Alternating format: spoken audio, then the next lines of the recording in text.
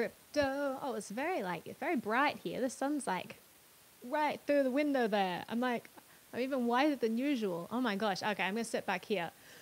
Welcome to the show, everyone. This is the weekly crypto recap. We go over all of the latest news from the week, and there's a lot to talk about today. And I noticed someone has already disliked the video. I'm wondering if that's because of the Frozen posters in the background. Maybe they're not a fan of the Disney movie, but that's fine. It's not to everyone's taste. I am currently bringing this broadcast to you from Toronto. I'm currently in Canada, so I've been traveling around a lot. Story of my life. And this is where I'm doing today's live stream. I'm in Maya's room. So thank you, Maya, for letting me be here today in this room with this Frozen posters and lots of fun things on the bed. It's delightful. So all the serious crypto news from this delightful Maya's bedroom. Hi to everyone who's tuning in here. It is wonderful to see all of you here. Now, an overview of what I'm going to be talking about today in the show. So, Patrick Byrne has resigned as the CEO of Overstock. So we'll talk about that and the events that led to that. We've got Tether, which is known for releasing their USDT. I always mix that up, USTD, but it's actually USDT. USTD is something different. So they are well known for that. It is, of course, the USD stablecoin that they released. Now they're thinking of releasing a stablecoin that is pegged to the Yuan. So we'll talk a little bit about that. Also going to go over the latest news from the Tether Bitfinex case that is going on and their fight regarding jurisdiction and whether or not the New York Attorney General has jurisdiction to be going after them. We're going to be talking about the US Treasury blacklisting some more Bitcoin addresses, how useful that is, how effective that is, and all of that sort of stuff. Regulation in general, we have the US Secretary of State saying that crypto should be regulated like SWIFT, so we're talking about what exactly that means. BitMEX that have started to block more IP addresses. Also, there was some earlier news about BitMEX. I don't know if you'll remember the advertisement they put out on the 10th anniversary and the newspaper. It was brilliant, but I'm going to be talking about that because there was a court decision not too long ago about that. We've got Libra news, lots of Libra news. So we've got a potential antitrust case going on. We've got competition from the marketplace, some big players looking to release something that could compete with that. We have partners with the Libra. Rumor has it that some people are going to be pulling out. So talk a little bit about that. Talk about a latest Coinbase glitch that happened. So is your password actually safe there? We'll go over that. And that's basically it. A couple of other things I might go over at the end if we have time. But let us start off here.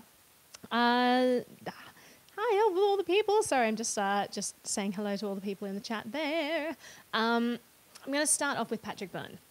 So Patrick Byrne, he is well known in the crypto space because Overstock was one of the largest and most well-known online retailers to accept Bitcoin a long, long time ago. I believe that it was 2014 that happened. Let me look that up.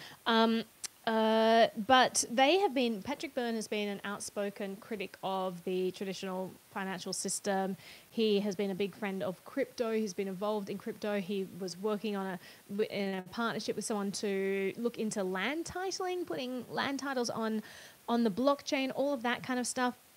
And now he has just resigned from Overstock. And this is big news. So they cite instability there, and it has to do with a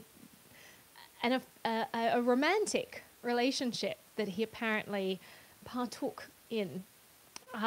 So I'll go over a little bit about what that is all about. So on Monday, there was a press release released from Overstock itself that actually set the stock plummeting at like 30%. So in this release that was released, oh my gosh, it's a mouthful. They say, Overstock.com CEO comments on deep state, withholds further comment. So what does this actually say? Sarah Carter has published 2 articles relating to the following claims of mine. 1, starting in 2015, I, operating under the belief that I was helping legitimate law enforcement efforts, assisted in what are now known as the Clinton investigation and the Russian investigation. In fact, I am the notorious missing chapter 1 of the Russian investigation. It was the third time in my life I helped the men in black. The first was, and let me just reiterate, this is a press release that was released by Overstock.com. All right, it kind of sounds a little bit crazy. All right. It was the third time in my life I helped the men in black. The first was when my friend Brian Williams was murdered. There's no space there. Probably should have spell checked that before they set this out. And the second was when I helped men in black shake up Wall Street a decade ago. Unfortunately, this third time turned out to be less about law enforcement, more about political espionage conducted against Hillary Clinton and Donald Trump, and to a lesser degree, Marco Rubio and Ted Cruz.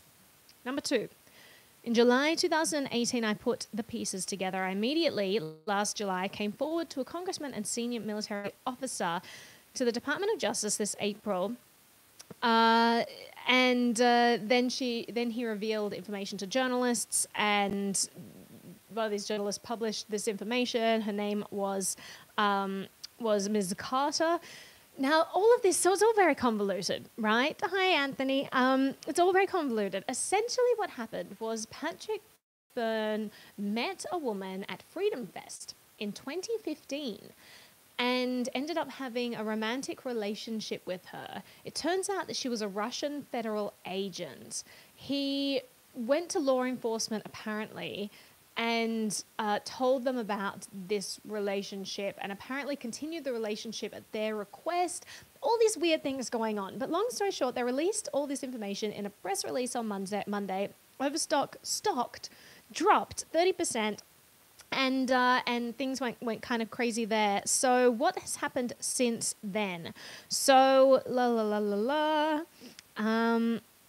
where does it say? Apparently when they said that he was resigning, the stock then jumped back up like 12%, or something like that. So it was like this very strange story that's going on. But Mr. Byrne, I believe he'll still be involved with like Medici, but I'm not quite sure what's going on there. I'm going to keep updated on all the things going on there.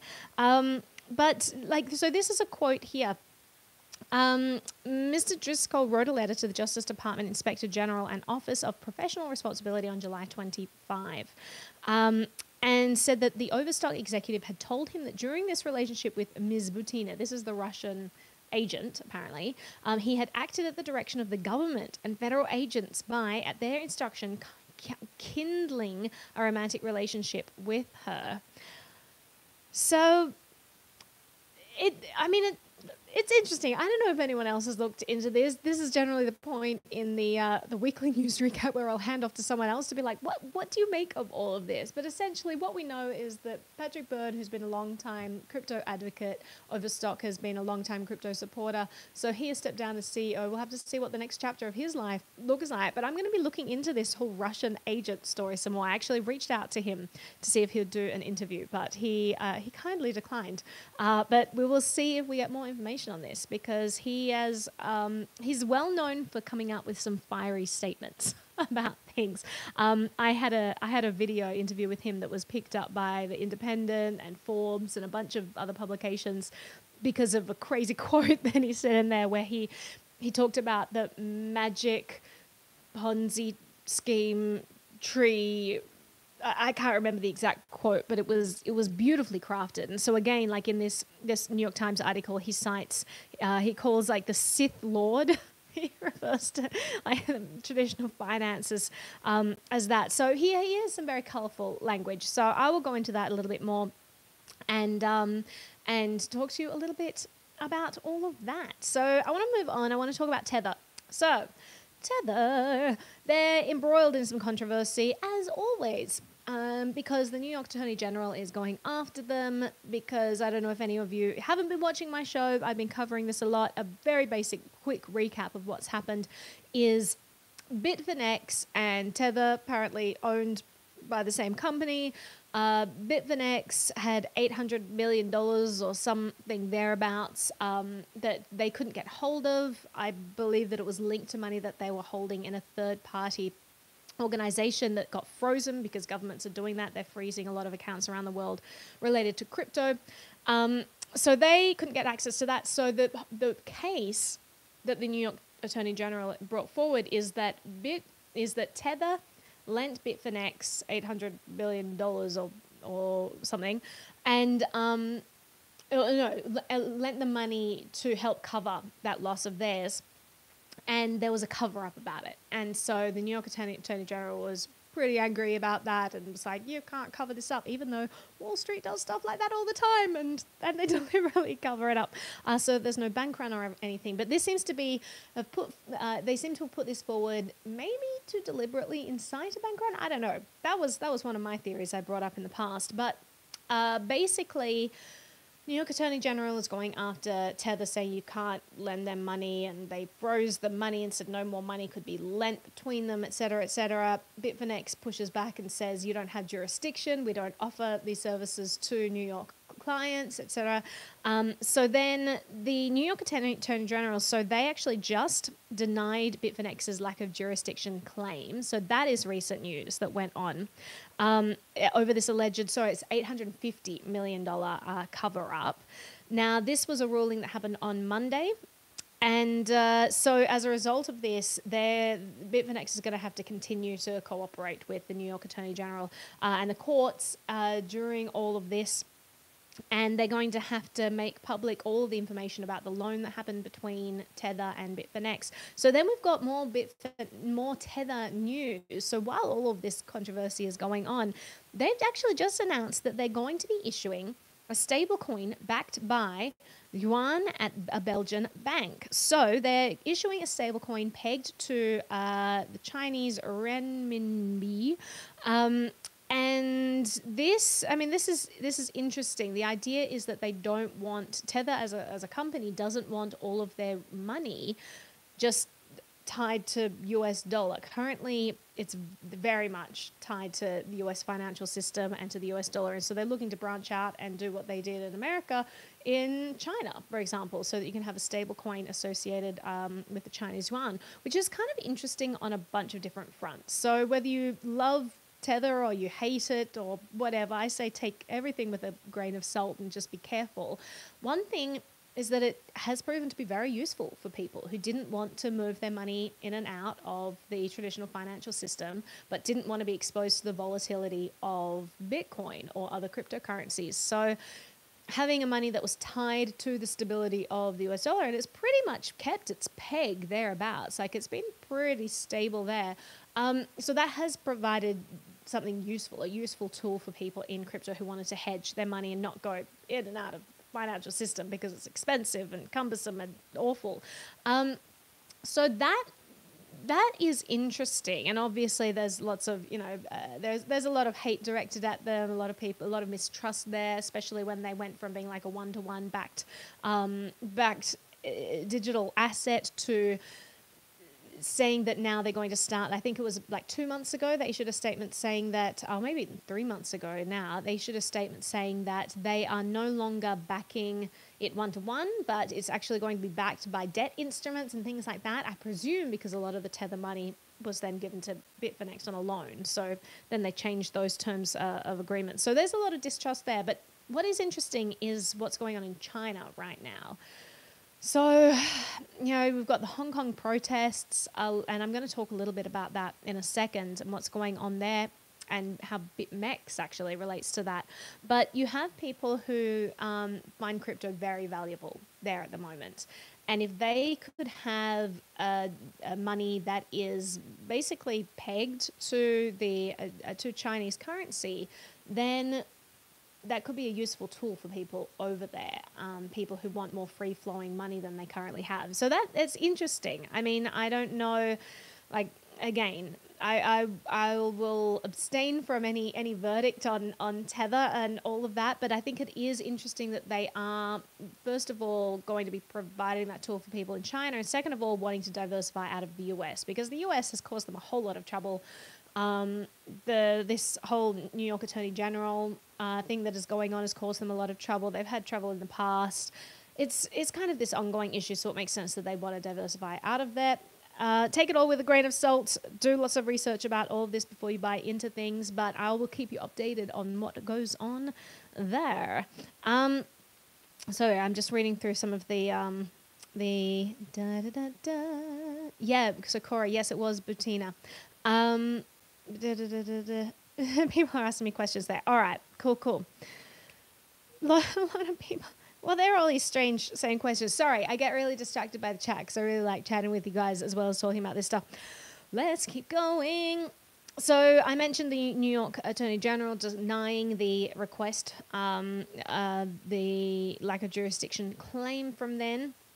But now let's go to some more kind of censorship type things coming into crypto from government. So the US Treasury has just blacklisted Bitcoin and Litecoin addresses of some Chinese drug kingpins. Let's talk about that for a little bit because this is the second time that they've done this. The first time that this happened, I believe, was at the end of last year, and they blacklisted a bunch of addresses in the Middle East that they said were related to nefarious activity, and you can't send money to these things, to these addresses, etc. And what was the outcome of this? So before we talk about the outcome of this, let's just say, like, I don't like terrorists. I don't like bad behavior. I don't like bad people, all of this. But let's talk about let's talk about the efficacy of blacklisting crypto addresses, right? The result when they first blacklisted addresses at the end of last year was these addresses then just got spammed with crypto dust, with microtransactions, people sending them transactions basically as a big F you. So I shouldn't put my finger up. Everyone makes that into a meme, like the Roger Ver one. I shouldn't do that. I just do it to myself. So everyone sends these transactions to these sanctioned addresses as like a big F you to government officials and basically to prove a point saying that you cannot sanction these. Like you can put whatever you want in writing, but enforcing that is near impossible. And we are going to continue to spam these so that, you know, just to prove a point that you can't control this currency. So that's interesting. Like, as I said before, I don't condone bad behavior. I don't like bad behavior or terrorists or any of this stuff. I do like that crypto is uncontrollable though, because it also, while enabling bad things, it also enables a tremendous amount of good things. I'm going to talk a little bit about that in a second related to Hong Kong.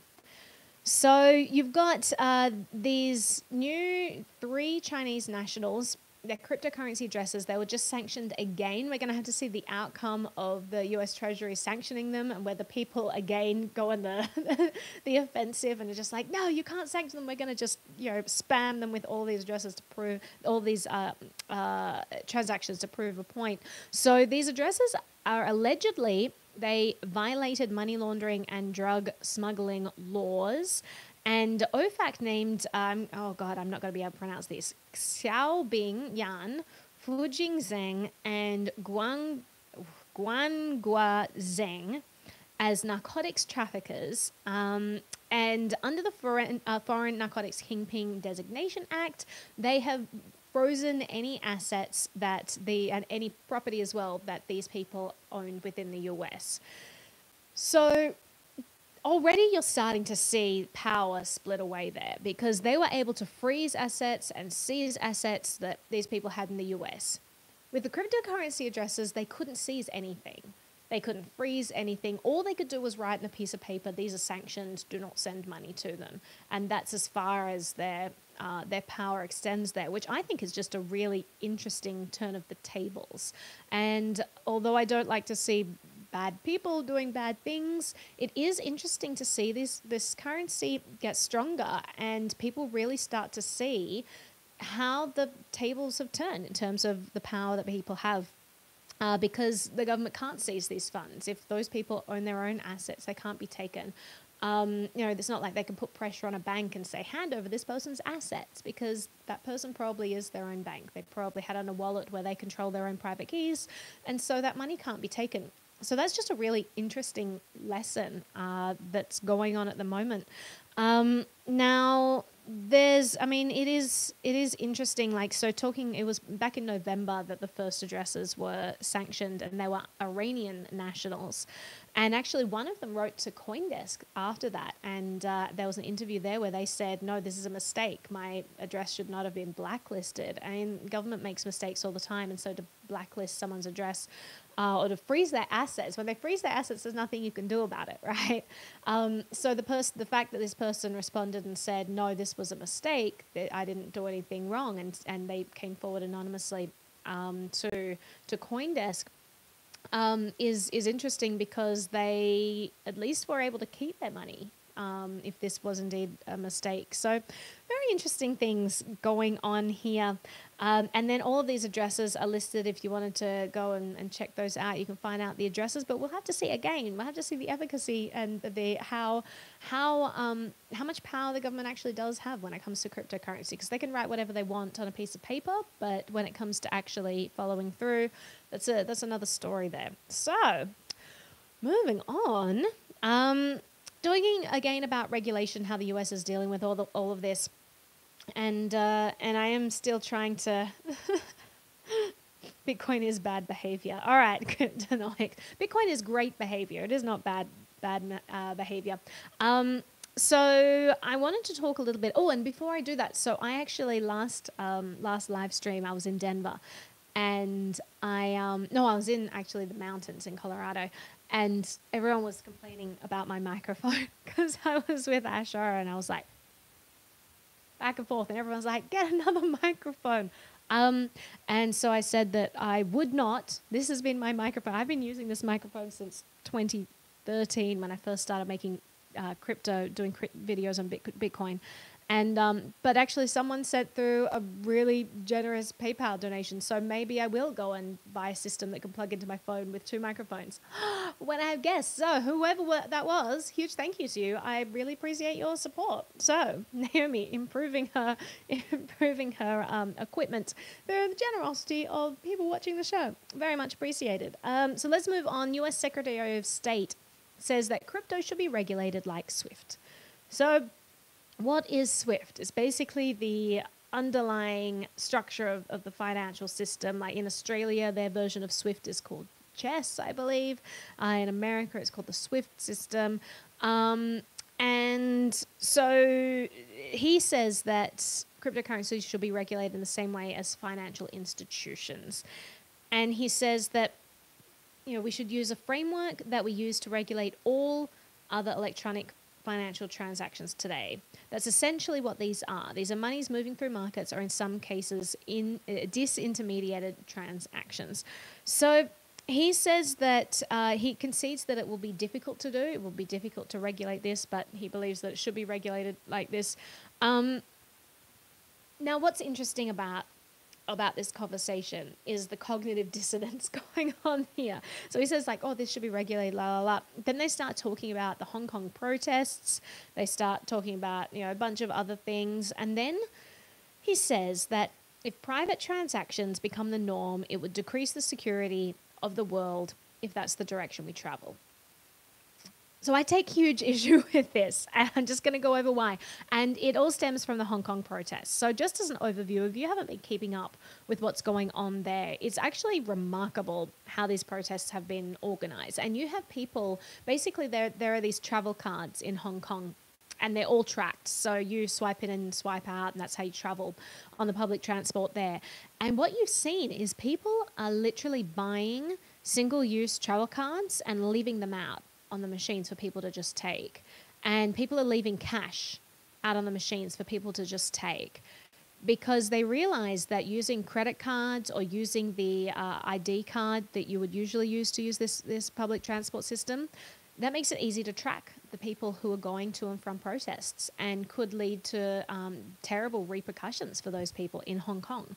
And people have realized the power that following financial transactions holds over people.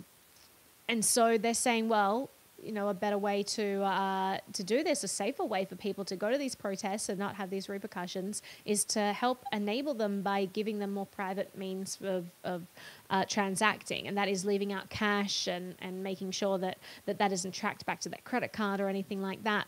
So the fact that this person, this U.S. Secretary of State, Mike Pompeo, was discussing the New York protests, and then and where we know that this is such a lifeline for people there. It's a tool for their freedom, that they have the ability to use cash and cryptocurrency, and you've seen a lot of cryptocurrency use there as well. The fact that this has been a lifeline for people, and then in the same breath he turns around and says that if private transactions become the norm, it would decrease the security of the world. I mean, it seems to me, I don't know about you guys, it seems like it's increasing the individual's security. Like, if you live under a totalitarian regime that is persecuting people, and you're out protesting what the government is doing, trying to get things changed, having private transactions is of paramount importance, because it enables you to fight against these things and fight for the things that you believe in. And so he's acknowledging, all these things that are going on with the New York protests, the Hong Kong protests, but then saying that, but actually we can't possibly have private transactions because we wouldn't be able to monitor them. And it's this cognitive dissonance where you say, the tracking is okay if it's our government because we're the good guys. But it's, it's bad if it's their government and, part of the people, and, I hope they succeed. But he literally wants to take away the tools that enable those people to succeed. And I think we have to realize that freedom can be lost in a generation. And there's a lot of persecution going on all over the world, not just in Hong Kong or China or Venezuela or anywhere else. There's a lot going on where people need the ability to transact privately. And I just think it's terrible when you have people like this come out and say that private transactions are bad. I just think that's so wrong, because these same politicians, if we link it back to Libra, they're all talking about how private transactions are really important. We don't want Facebook to get that data, and how can we trust Facebook? And I love that line of questioning, I love the fact that people in Congress are talking about the importance of financial privacy. But then in the same breath, they're talking about how we still want everything to be tracked by the government because, it gets rid of money launderers and terrorists and all that. So it's this cognitive dissonance that we're seeing get worked out right now. I'm not sure what the result is going to be. I hope that these people become more self-aware and realize what they're saying, that you can't have one without the other. So his exact quote, he says that you need to be able to track money flowing around the world because it has helped keep the entire world secure and to fight terrorism and other nefarious activity. We need to preserve a financial system, a global financial system that protects that. Yeah, I don't think we want a tracked global financial system. That's just me. I think that it's great that we have different financial tools and people can choose which one they want to use, and they can choose more private options if they prefer. And I think that it's very important to protect their private transactions. But anyway, just wanted to let you know about that quote that happened this week from the U.S. Secretary of State. We're going to have to see how all this stuff gets worked out. But I just thought that was worth mentioning. Now, in relation to Hong Kong, I want to mention something about BitMEX that's going on right now. So they have actually just added 3 new jurisdictions to its trade restriction list. Now, currently, its trade restriction list includes the United States, Quebec in Canada. We have Cuba, Crimea, and Sevastopol, Iran, Syria, North Korea, Sudan. And then they just added Bermuda, Hong Kong, and Seychelles to that list. So this, first of all, Bermuda is meant to be like a crypto hub of the world, right?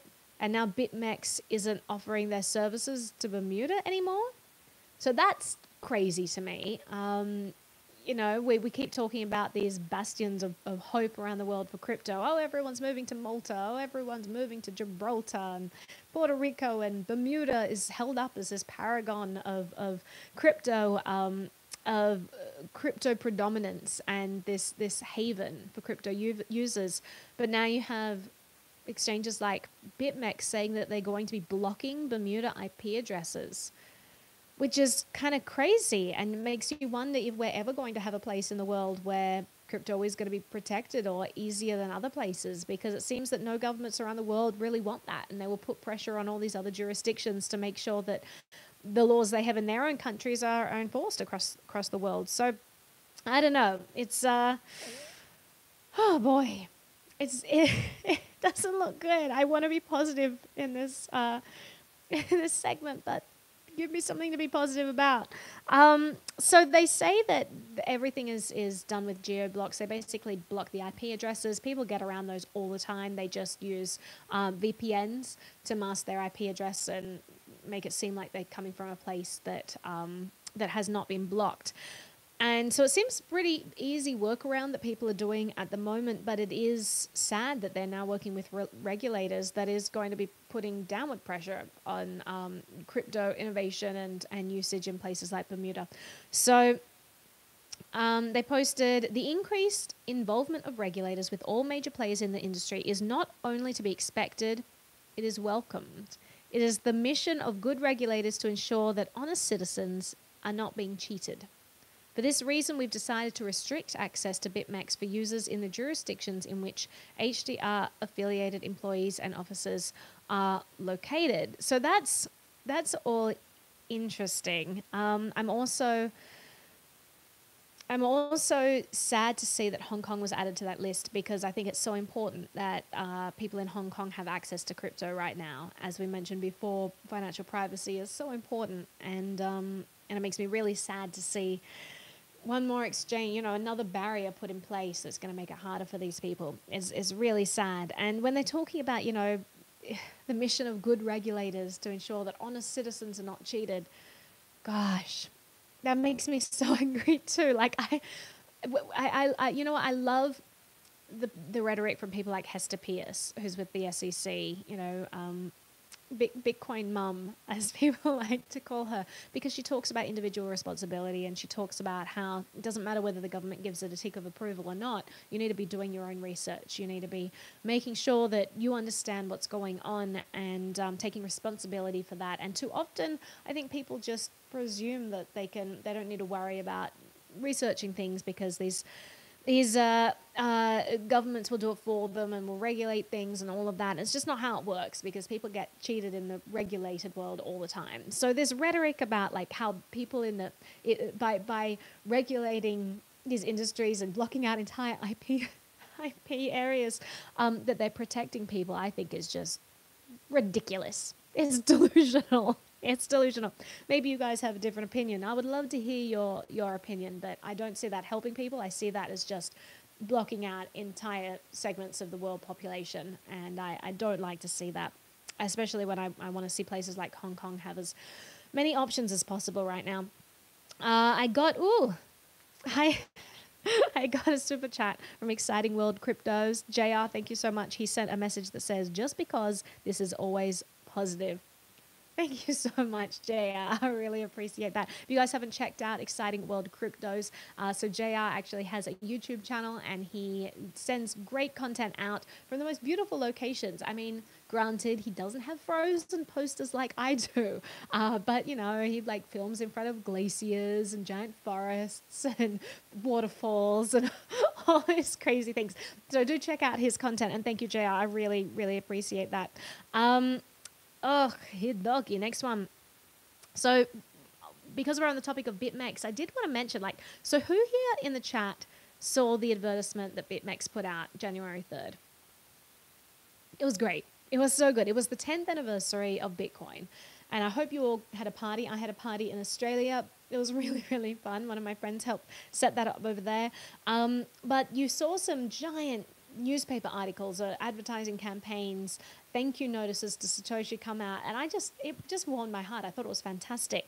So basically there was a footer on the front page of a national newspaper on January 3rd this year that said, "Thanks Satoshi, we owe you one. Happy 10th birthday Bitcoin." And then there was a graph and text next to it and a full page article that was written by CEO and co-founder of HDR Global Trading, Arthur Hayes. You probably all know who Arthur Hayes is because he is a prolific Twitterer and part of the cryptosphere. So he wrote an article titled "Two Sides of the Coin: The Bifurcation Near Future of Money."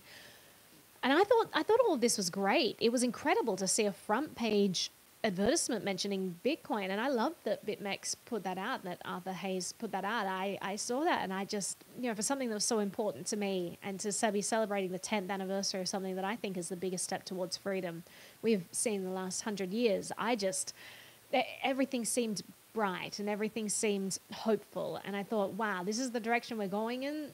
That makes me feel great. Of course, there were critics who want to ruin all of the fun. And so there were apparently 4 complaints against the ad that claimed that it failed to illustrate the risk of the investment. It exaggerated the return on the investment and challenged whether it was misleading. So these people didn't like the advertisement and they went up against it. Now, apparently on Wednesday, I think it was last week. Today's so it was about 10 days ago now. It was there was a ruling that basically says that the ruling said that it supported the 4 complaints against this ad. It made me so sad. Like, this is one of the best ads I've ever seen. And of course, so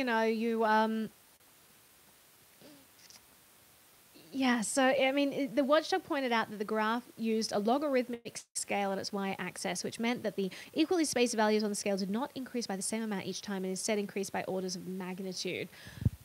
All right, so anyone who knows about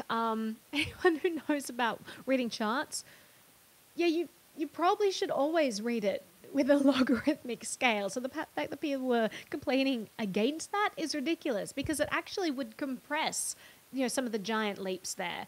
That's the point of it, so that you can actually see the movements in relation to each other. But I guess what they're saying is that it made it seem like less volatile, which is accurate. But it's the way that you should be reading these graphs. So I think, this type of stuff is ridiculous. Again, it's people wanting to blame other people for them not doing their research. Oh, well, they're misleading people and, they're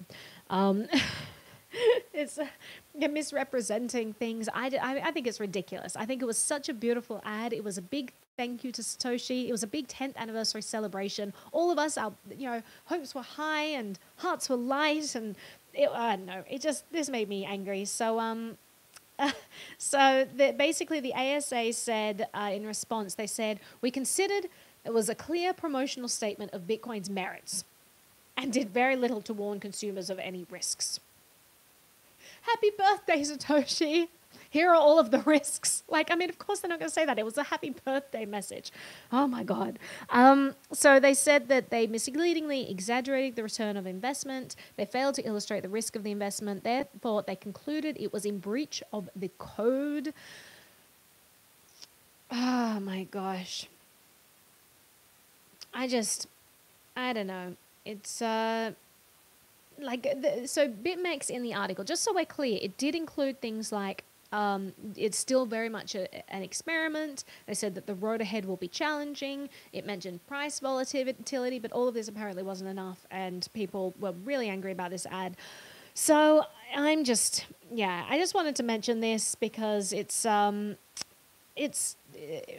frustrating me to see this, and I just wanted to bring it up. Let's move on to Libra because I wanted to mention what's going on there at the moment. As we know, Libra is up against... Oh, is this back?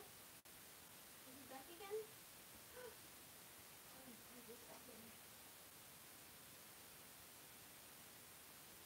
Are we back? Oh, wait, Rebecca Brockwell's there. Is she watching from outside?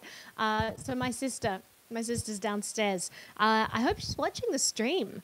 Beck, if you're watching the stream, feel free to come in and say hi to people, share your crypto wisdom with them. All right, looks like we are back, which is perfect timing because I was just about to get started on the Libra stuff. So basically, Libra, I'm not convinced is ever going to launch. And I think that there are too many barriers to overcome with regard to it. I think that when you have any sort of a centralized crypto platform, then, especially if it's as large as Facebook's audience is, I mean, they have reached billions of users worldwide. So this is huge competition for governments. So I think that it's just, I mean, in order to get approval from them, they're just going to have to jump through hoops, and they're going to have to keep jumping through hoops. And I just don't see them ever getting approval to launch. But we'll see. I'm not sure. Now, people want to see Becca. Yeah. So let me talk about some of the barriers they're already coming across. So we know that immediately you had people like Maxine Waters calling for them to be shut down, and then she launched a hearing with there were two hearings actually that we just had last month against Facebook and against the Libra, and you had David Marcus who was in charge of the Libra project, basically trying to explain to them how it all works. And it's very clear that no one at the hearings understood it, which was frustrating, but to be expected. And I'm glad that they're learning, but they were also, pontificating and basically just trying to appear to be doing things to appease their jurisdictions, I believe. So one of the issues we've got now is that they're facing an EU antitrust probe. So antitrust, the idea that someone has too much power and other people can't compete. Libra is literally competition that's being introduced for the banks. Like, Libra is the competition. I don't know. Oh wow. All right, let's talk through this a little bit more slowly. So we've had a monopoly on money supply for a very long time. It has been a government monopoly. And every time you've had private institutions trying to release their own currency, it has been shut down. You have had electronic forms of money prior to Bitcoin. Bitcoin was not the first form of digital currency, but previous forms have been shut down by government because government does not like competition. And anytime you have a currency that grows large enough to not be considered a novelty, the government finds that very threatening and they shut it down. So literally, the government has been maintaining their own monopoly for a very long time. Now, suddenly Bitcoin comes along and you can't shut it down. It's unable for the government to stop that. They can ban it, they can try to censor it, but it's a worldwide phenomenon. It's a worldwide technology, and they can put as many things into law as they want, but they can't stop it. They can only discourage people from using it, and it's going to be very difficult for them to regulate this thing and to monitor it and to uphold any regulations that they put on it. Now, so already you have Bitcoin, which is competition for US dollar and competition for banks, and now you have Libra coming along and saying, well, we're a private organization, we're a consortium of group of people that includes MasterCard and Visa and PayPal and all these things, and we're going to be creating a thing. And now the EU is coming out and saying that, oh, well, this is a potential antitrust violation. We believe that this consortium is too powerful and we need to break it up. So the only thing that's allowed consolidated power is like the Federal Reserve, and that's something that we can't break up because they won't allow any audits of it. They won't allow it to be any transparency there. Like, it's ridiculous. All of this is in the guy, and of course, I mean, European central banks, I say the Federal Reserve, but obviously that's in America, and in Europe you've got like the same phenomenon, but they've got their version of it in the European Central Bank. So, I mean, it is kind of crazy that they're using this talk. I always hate antitrust rhetoric personally. I think it's ridiculous because, like, for example, Microsoft is a great example of this. The fact that it took them so long to get this antitrust case against Microsoft, they had too much power, la la la. By the time they finally got through with all of the court hearings, Apple had already overtaken their market share, which is like just a prime example of how they didn't have this unfair monopoly. And it wasn't that people couldn't compete. People were competing. Microsoft started providing service that was inferior to its competitors. So the competitors picked up market share. So I don't know. All that rhetoric always bothers me, but this in particular bothers me. And it bothers me for another reason. And it was something I was going to bring up in a second. I'll bring it up now.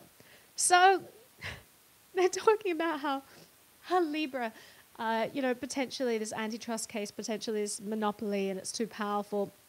Then you have the same week we have news from Binance that they have a new stablecoin initiative. So Binance, right? Binance, a giant exchange that basically picked up all of its popularity over the course of like a few months. It just rose to the top and became this, giant organization that had so much volume being traded on there, so many users. Now this giant organization is announcing they're going to be creating a coin that is very similar to the Libra. So already you have a very powerful organization saying that they're going to provide competition, an organization that's already in the crypto space, that already has a strong foothold, that already has a strong user base of cryptocurrency users, saying that they're going to be creating a similar product. And yet the EU is saying that, that Libra has too much power and there's an antitrust case there. Like, I think it's ridiculous, but that's just my opinion. And maybe you guys disagree. If you do disagree, let me know. I would love to hear your opinion there. So let's talk a little bit about this competitor that Binance has announced. They said they're launching a project that will develop current cryptocurrencies and digital assets that are pegged to fiat currencies around the world. And they've dubbed it Venus. Venus.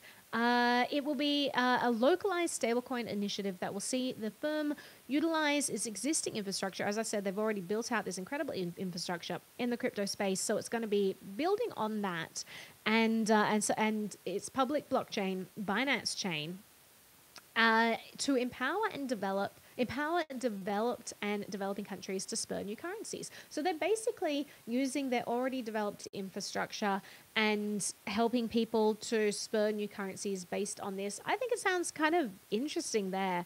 And it says that they're looking for partnerships to assist in this. I mean, the same way that we have Facebook and Visa and MasterCard and Uber and Spotify apparently all joining forces for this other one. Binance is looking for partners for them.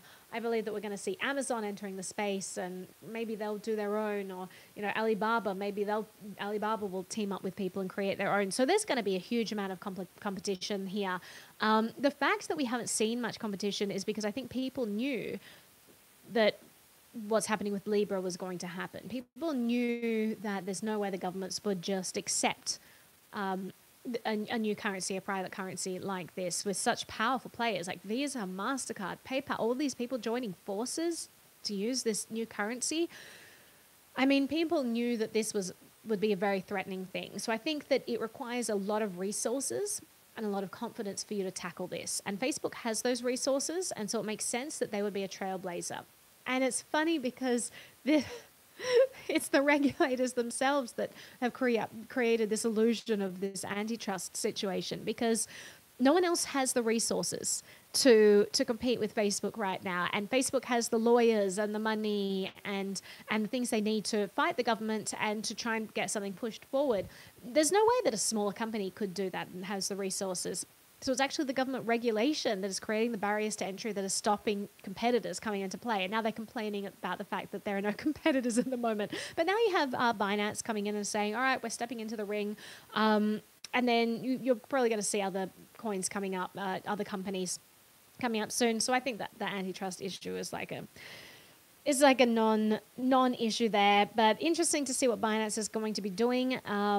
And another thing I want to bring up about Libra before I move on. So already, because of the pushback that they're getting and all of the hearings that are going on, and how hard it is going to be, and how people are realizing how hard it's going to be for them to push this currency through, apparently backers are considering quitting. So this is a rumor that is going around. Now, the Financial Times put out a report, and so they mentioned 3 firms. They didn't name them explicitly, but the 3 firms that are part of this consortium that Libra is putting together, they've expressed concern over being seen to be linked to a project after watchdogs around the world raised concerns over the potential threat to financial stability.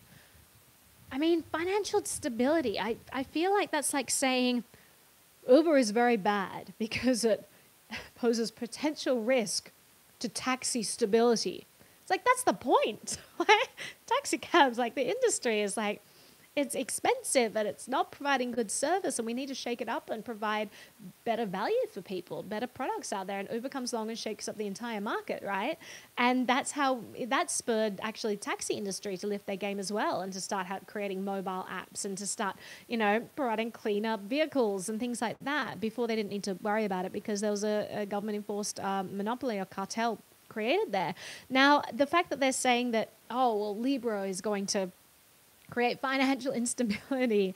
I am glad that we have tools out there that are starting to shake up the financial system, because I want to see innovation. I want to see better products. I don't want to see crazy, exchange rate spreads. Like when I I'm running out of battery there. When I transfer money from Australia to America, and you have to transfer between currencies, if I do that through a bank, it's insane. They say, oh, well, we don't take any fees on this. That's total BS, because their fees that they are taking is in the giant spread. The giant spread. Like, it'll be like 59 cents if you wanted to sell the money there. And then if they're going to buy the money off you, and then it's 69 cents if you want to buy it. Like, I remember the last time I exchanged money, there was like a 4% spread in the cryptocurrency exchange rate. So I want to see this system shaken up, and to see people have alternatives. And if that means going from one currency into cryptocurrency and then out into a different currency, so you can avoid losing all of that money, which is a huge amount of money for people. I want to see that disruption. I want to see better innovation. I want to see better services be provided. I want to see people being forced to lift their game. So it's sad that these companies are saying, well, we don't want to be linked to a project that has a potential threat to financial stability. So we will see what happens there. None of these projects have been given their names yet. Now, everything to do with the Libra Association and all of the partnerships that they've mentioned, they're all non-binding at the moment. And it's important to keep that in mind, because these firms are not tied to this. Obviously, this thing is going to be released for a long, long time, and if it is released at all. And so it makes sense that these companies should have the ability to pull out if they don't want to be involved with it anymore, because this could be going on for a decade more. But yeah, there is some issue there, some issue with some of the partnerships that they've apparently been coming up against. And then apparently there's another quote that says that that Facebook is tired of being the only people putting their neck out, which is interesting, because it is Facebook that is taking on the risk here. They are the ones fighting the regulators. They are the ones fighting to get this private currency established, and to have like other partnerships kind of pull out, who would potentially be powerful allies that I'm sure they were depending on. I'm sure that's frustrating for them, but we'll have to see what happens there. And see what happens with these antitrust cases and all the hearings and all of that sort of stuff. So I will keep you updated on that. That is basically all I wanted to cover in today's show here. I've got one more thing that I want to mention. Before I mention that, I have a super chat from Uvas. Thank you so much, Uvas, who says, Libra failed to launch just reinforces how awesome Bitcoin is. Here. No, I think that after all of these hearings that have taken place, Libra is definitely realizing the benefit of having a decentralized currency. Now, if you read through the Libra white paper, they talk about why they have this private currency. And they say, oh, well, we plan to transition to a decentralized blockchain, decentralized system down the track. I think that's not going to happen. But they say that they plan to, but that the infrastructure the technology just isn't there at the moment that would enable them to scale at the level that they need to scale at. I agree with this. I agree 100%. I think that they're right, but they have to realize that there are trade-offs there. So the reason why people go towards Bitcoin and cryptocurrencies like that is not because we think that Bitcoin has all of its scaling needs completely solved and that all cryptocurrencies are scaling completely down packed and it's all perfect. No, there are definite areas of friction there, but people still go towards those currencies because they're decentralized enough that they can't be shut down. And that's the major issue, and that's why it's so important. And Libra is now starting to realize the trade-off between their scaling and and the ability to be shut down. Because right now, that point is moot. Scaling is moot for Facebook because they can't even get a project launched without the government's approval because it's a private system. So I think that's such a good point, Uvis. And we are seeing how important it is. Like, primary importance of all of this needs to be a currency that can't be shut down, that can't be censored. I think that is so important, and we're starting to we're bringing that point home now with all of the Libra stuff that is going on. So yay to decentralized cryptocurrencies as opposed to private blockchains, etc. All right, so that is someone making fun of my microphone. Guys, no, it's just a wind. It's like oh, my sister's telling me that there's pizza here and that our friends are leaving and they're downstairs. Guys, I can't leave you in the middle of the stream. But apparently I got to go say goodbye to people out there. But back to the microphone. It's not that big, guys. It's just a little microphone. It's a windbreaker, so that when I go outside and interview people on the street, you don't hear like... So I'm not compensating. I may be. But it's just a windbreaker. It's back. Yeah. And I like big mics. All right, guys. So that's basically all I wanted to mention here. There was like a Coinbase password glitch. Make sure that you're checking your Coinbase account if you have one. There is an issue there. Basically, when people, there's like, it affects like 3,500 customers, which isn't that many in the scheme of how many people Coinbase is actually supporting. But there was an issue there that, like, for a split second, things were stored in plain text when people were signing up if that sign up process didn't go through. So they're checking out that. Apparently they emailed all the people who were affected. Now make sure that you're keeping up with Coinbase emails if you have an address there, if you have a wallet there, and making sure that you're not affected, because you do not want your password stored in plain text anywhere on the internet. So check that out. Make sure that you're staying safe there.